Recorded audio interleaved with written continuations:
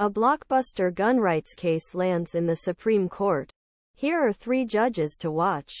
The controversial case tests limits of the blockbuster Second Amendment decision that requires gun bans to be based on nation's history. Show title hide title when Home Sweet Home is no longer safe.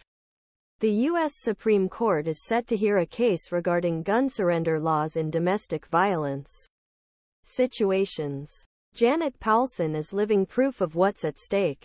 Washington. As nation reels from the year's deadliest mass Supreme Court this week will decide a Second Amendment dispute that could have huge consequences for victims of domestic violence.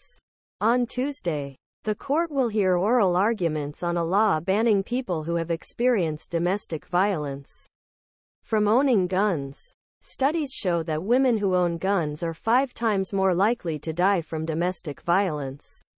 The case centers on Texas man who was involved in 5s between 2020 and 2021 and pleaded guilty to federal charge possession of firearm despite being the subject of domestic violence restraining order. His appeal to the Supreme Court could also have far-reaching effects on other gun bans.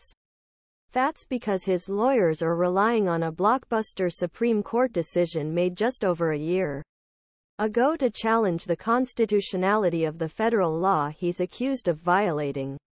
In that case, the court ruled that gun regulations must be consistent with this country's historic tradition of firearm regulation to withstand the court's objections.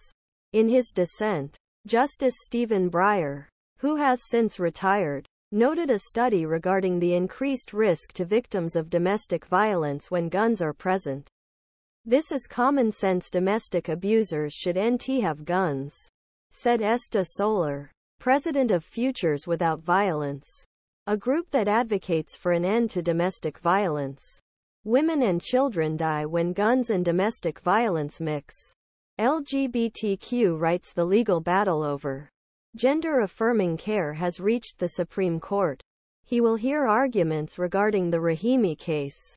Here are 3 judges to watch as this debate continues. And why Kavanaugh. There is no blank check on guns. Justice Brett Kavanaugh and Chief Justice John Roberts are always important to watch because they are at ideological center of the court and can change outcome of a case one way or another. This may be especially true for weapons.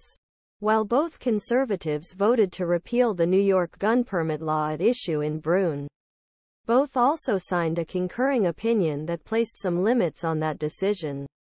Kavanaugh emphasized that the court's landmark decision last year should not be read as casting doubt on bans on the possession of firearms by felons and the mentally ill. Kavanaugh wrote that states could still require gun purchase licenses, require people to be fingerprinted and submit to background checks, education and mental health records checks. Domestic violence was not brought up in the court's opinion or Kavanaugh's concurring opinion.